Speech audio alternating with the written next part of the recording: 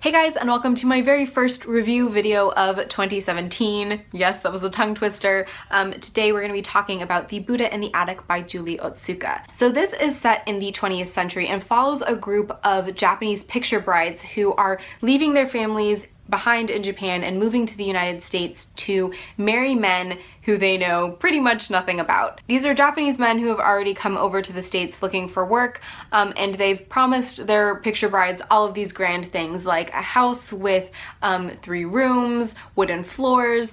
They've said that they're bankers and businessmen, and yet when these women show up, they realize that as people of color in America, their husbands are really no more than working class farmers, farmhands, inn owners, things like that. I think what makes this a really unique read is the way Otsuka wrote it. So the women aren't distinguished like individual characters, but they kind of talk as one big crowd. So in a way, it's kind of similar to the chorus in a Greek comedy or drama, and I guess probably the best way to describe this to you guys would just be to read you the first paragraph. On the boat we were mostly virgins. We had long black hair and flat white feet, and we were not very tall.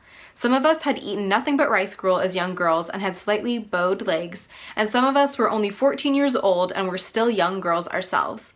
Some of us came from the city and wore stylish city clothes, but many more of us came from the country, and on the boat we wore the same old kimonos we'd been wearing for years, faded hand-me-downs from our sisters that had been patched and re-dyed many times.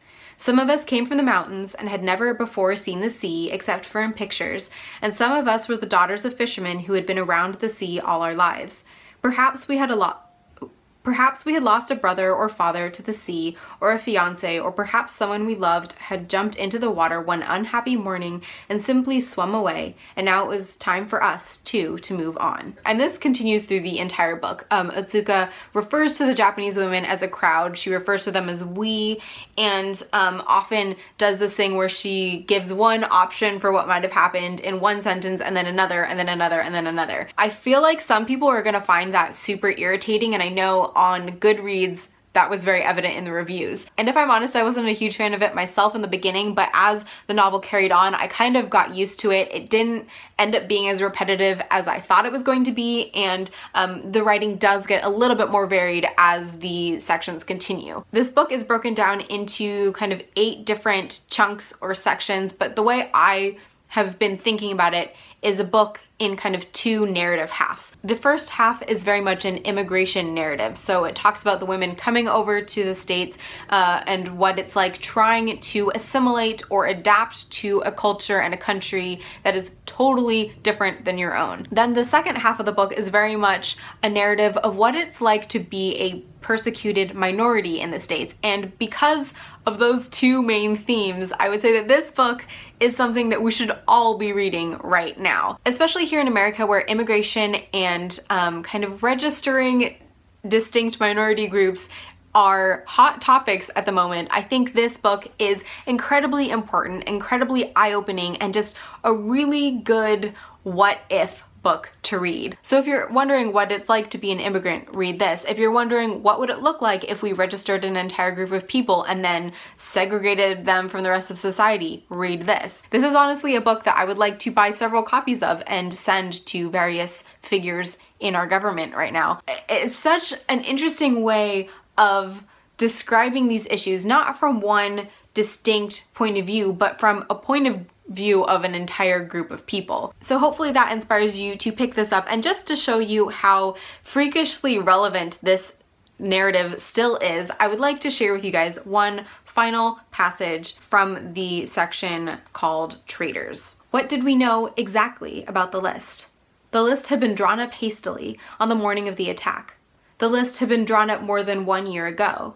The list had been in existence for almost 10 years. The list was divided into 3 categories: known dangerous, category A, potentially dangerous, category B, and pro-Axis inclinations, category C. It was nearly impossible to get your name on the list. It was extremely easy to get your name on the list. Only people who belonged to our race were on the list. There were Germans and Italians on the list, but their names appeared toward the bottom. The list was written in indelible red ink. The list was typewritten on index cards. The list did not exist. The list existed, but only in the mind of the Director of Military Intelligence, who was known for his perfect recall. The list was a figment of our imaginations. The list contained over 500 names. The list contained over 5,000 names. The list was endless. Every time an arrest was made, another name was crossed off the list. Every time a name was crossed off the list, a new name was added to it. New names were added to the list daily, weekly, hourly. Overnight, our neighbors began to look at us differently. Insurance companies canceled our insurance. Banks froze our bank accounts. Milkmen stopped delivering milk to our doors. Company orders, one tearful milkman explained. Children took one look at us and ran away like frightened deer. Little old ladies clutched their purses and froze up on the sidewalk at the sight of our husbands and shouted, "They're here!" And even though our husbands had warned us, they're afraid. Still, we were unprepared.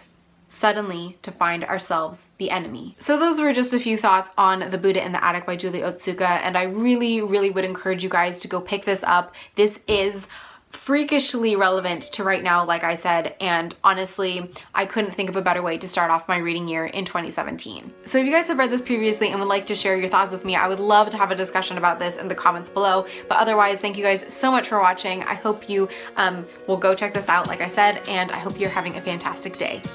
Bye.